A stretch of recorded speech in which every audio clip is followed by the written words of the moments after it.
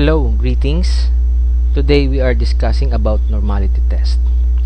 Yesterday we have treated this problem using the two independent samples t-test.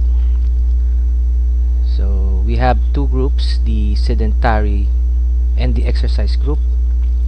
A study was conducted to test the diastolic blood pressure readings between patients with sedentary lifestyles, which is group A, and those who exercise 1 hour at least 2 times per week, or group B, the exercise group.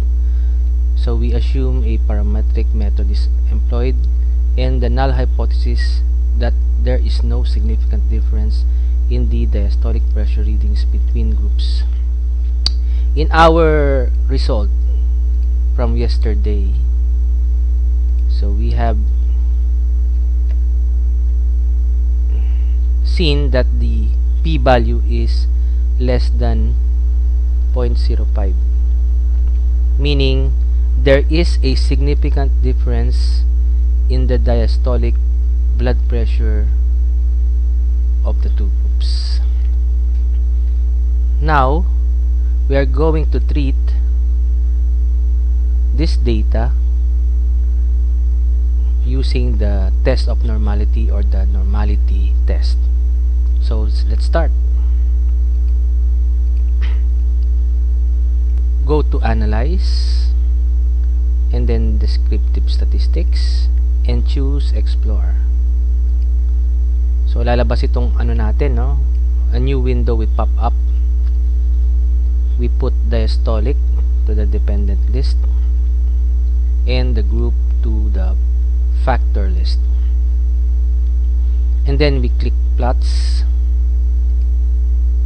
So dito sa explore plots, we check or tick the normality plots with tests, and then click continue. All is in place, then click OK. Yan, so lumabas na yung ating summary. Okay, so we will go to the end part.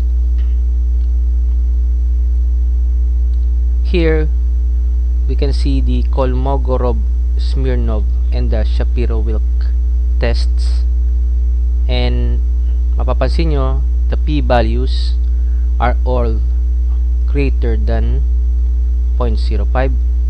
We therefore conclude that we use parametric tests. If not, if it is less than, these are less than 0.05, we use non-parametric tests. But since it is greater, the p-values are greater than 0.05, we use parametric test.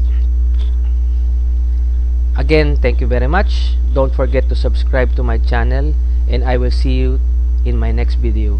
Goodbye.